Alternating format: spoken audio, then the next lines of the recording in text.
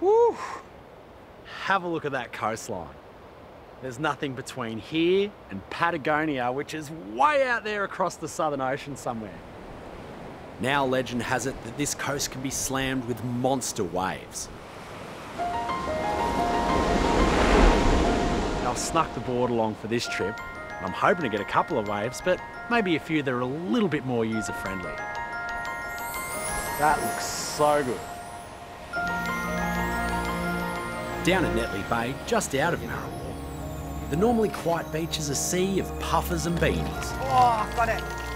Good morning. Welcome everybody to the 47th Annual West Coast Classic, starting off this morning in Netley Bay. Just keep your eyes out for the old tiger snake. Ladies and gentlemen, it's a...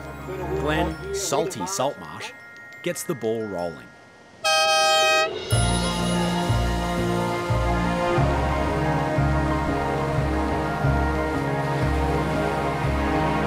Okay, underway, the junior event.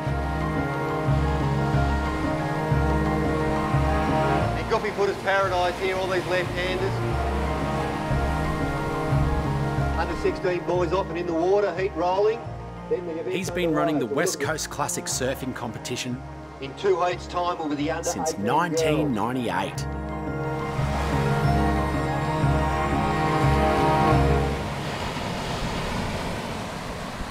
Do you want to chuck in the open men's and then bring it back? We might have to, yeah, we might have to. Nowadays, Salty gets a bit of help from his daughter, April. Okay, plan A. Yep, sweet.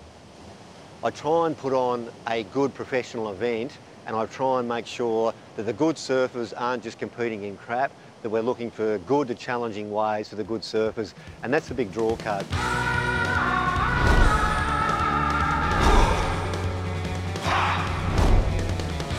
Like the name of the comp, Salty is a classic.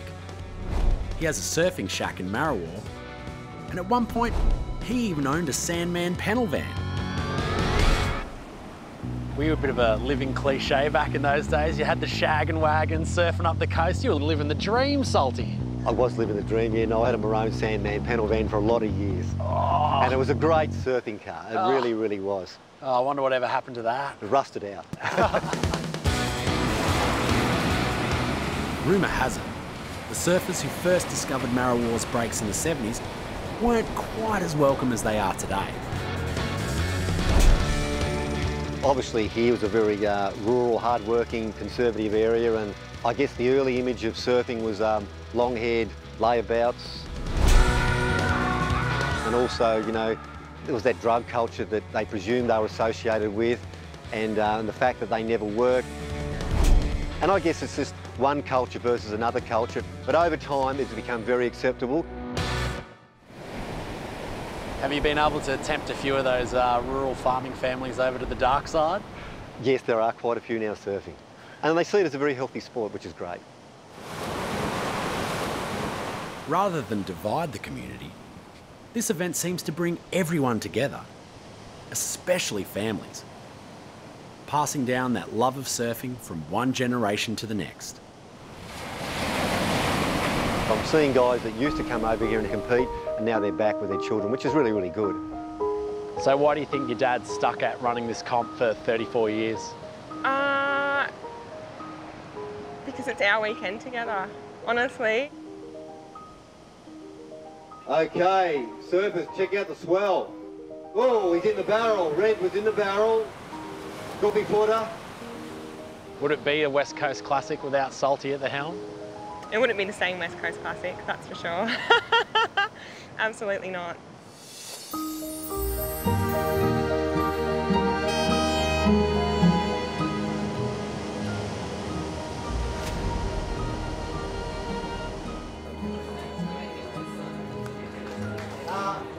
West Coast is a special place, isn't it? We're so lucky to be running an event here. It's not easy. Thank you very much. It was a great weekend.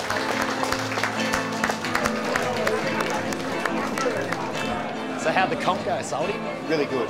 It was an exceptional year. We were gifted with big, solid surf. 3 days of very good conditions. How do you reckon you went in the final? Terrible. Terrible. I got to beat him.